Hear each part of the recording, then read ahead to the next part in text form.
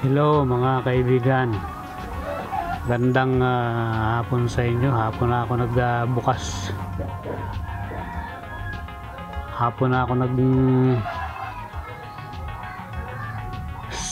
hapon ko na simulan nitong ating meron ako ditong Pensonic. Ito ay 17 inches CRT TV ito. Ang problema nito ay lang siya, wala kang makikita kundi yung may rainbow lang na maliit dito. Testingin natin sasaksak natin.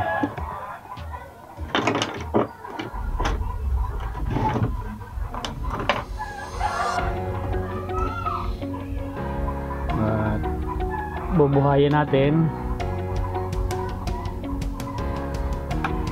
Nabubuhay naman siya. Ayan.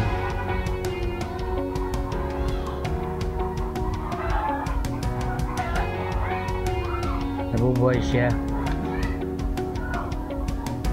At dito, para makita ninyo, papatayin ko sandali itong ilaw, makikita nyo mayroon siyang kaunting rainbow.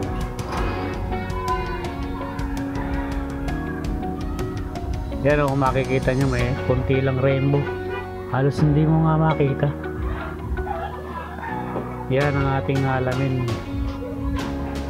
pero may power naman siya. Okay, i-check upin natin, troubleshoot natin. Ito binuksan ko na, wala naman siyang capacitor na nasunog, o kaya yung kanyang bulge nag-bulge ang kanyang capacitor, wala. Pero lang ako isang napansin dito, itong resistor na ito sunog. Ayan ito,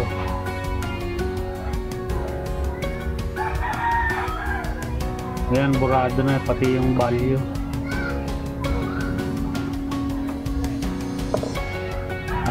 Sa tansya ko siguro mga resistor to baka ito yung 100k na resistor na nakaparallel sa dito sa coil, horizontal yun. Baka yan ang sira. Tsaka check up na rin yung mga konting dito, mga cold solder.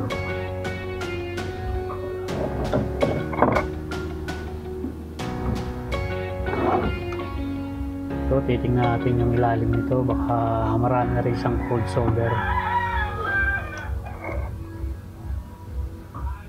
Yun,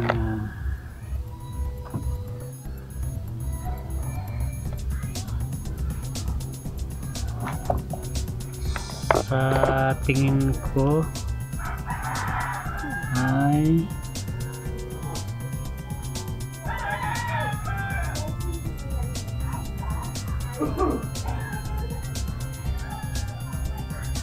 meron na rin silang mangilan-ngilan na cold solder, pero sa tingin ko yung nakita kong resistor kanina, yun ang may problema. Pero i-resolder na rin natin yung iba ritong mga cold solder. Yung resistor na yun is resistor ito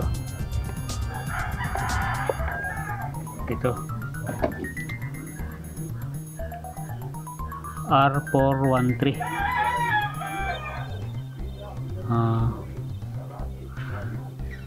Titingnan natin sa diagram kung anong value nya. Okay,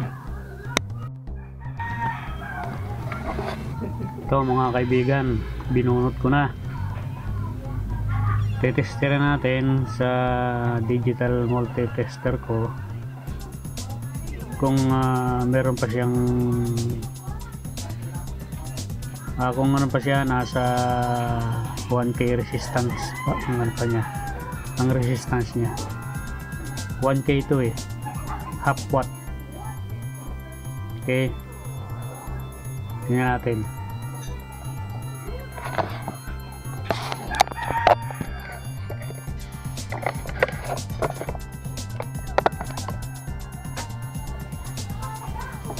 Set natin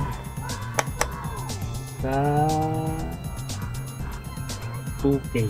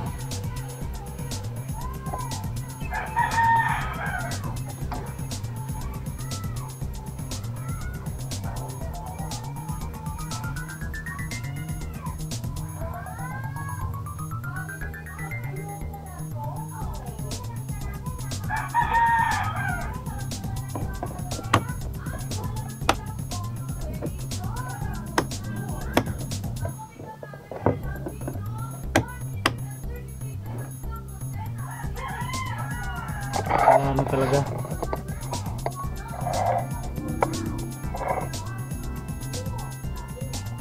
yan makibigay niya ng reading. Ayan, wala siyang marid, ibig sabihin shorted na ito.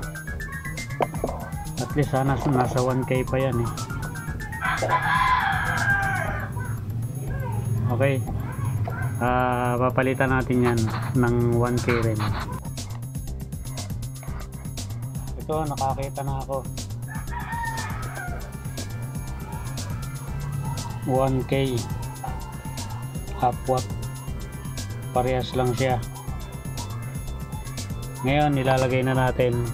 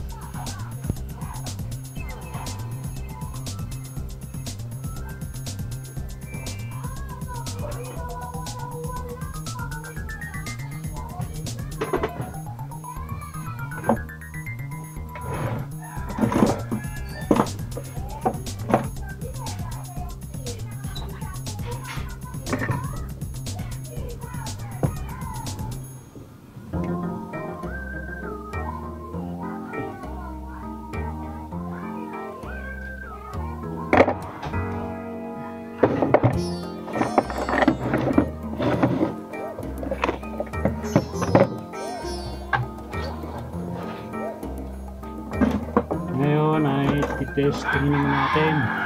Okay na siya.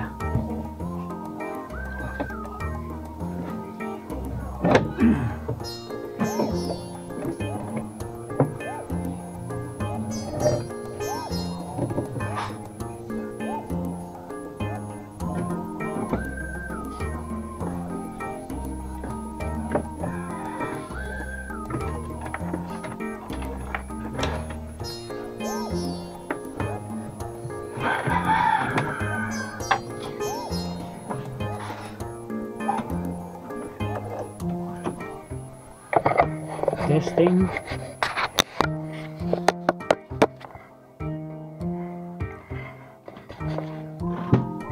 Then on.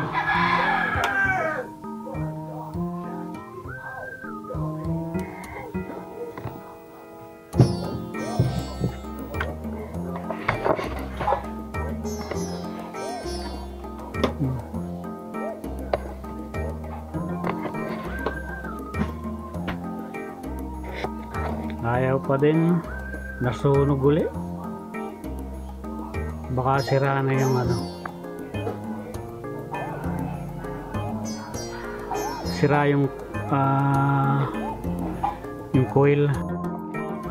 Ito nga pala mga kaibigan, siya nga pala nung pinalitan ko na ng 1K itong resistor, nasunog uli siya. Ito nga pala, pagka nasusunog itong 1K nya na nakaparallel dito sa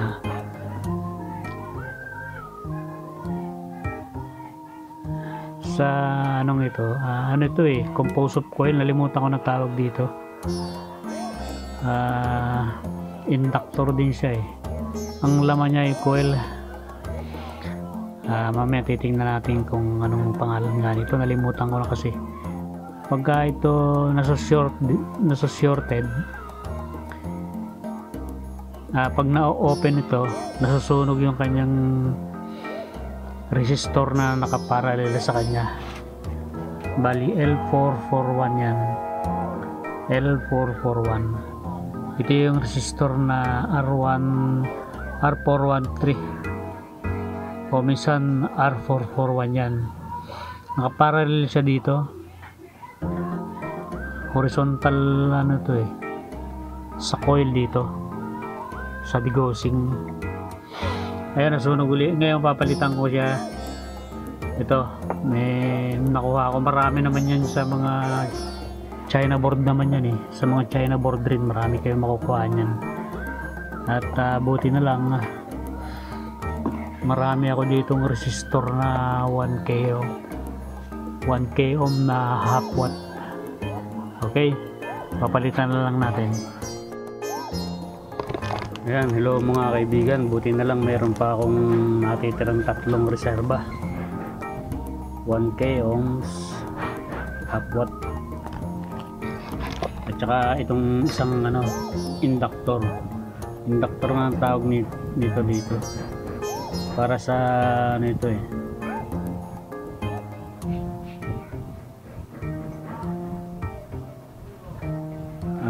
para sa deflection coil ito ng ito tawag dito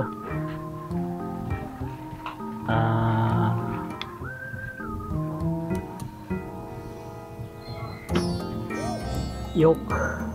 Yan, ito yung sa kanya sira na ito. Tapos nung pinalitan ko ng, kala ko ito lang ang sira, yung resistor. Yun nga pala, pagka sira din itong induction nya, induction coil, inductor coil, inductor ito nasusunog nga pala to. Nung nilagyan ko ito, nasunog uli yung isa. Kaya marami naman itong makikita ka sa mga TV, itong inductor na ito. Tsaka meron ako ditong reserva, kaya nating palitan. Okay,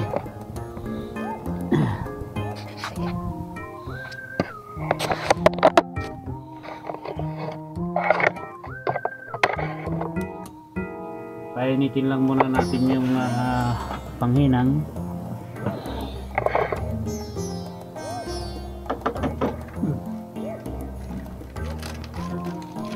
kuha tayo uli ng isa.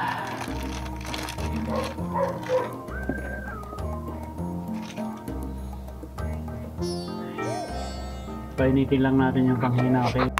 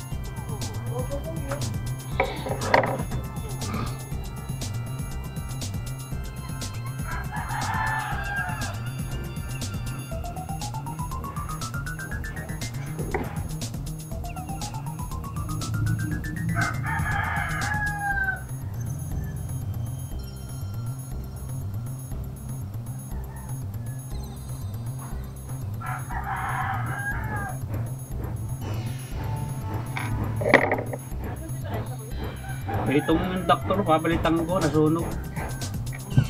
Dalawa, bali dalawa, inductor at saka itong 1K. Bali ano lang ito, bali 450 lang. Mura lang naman ito eh. Bali 450 ko yan? 450 lang.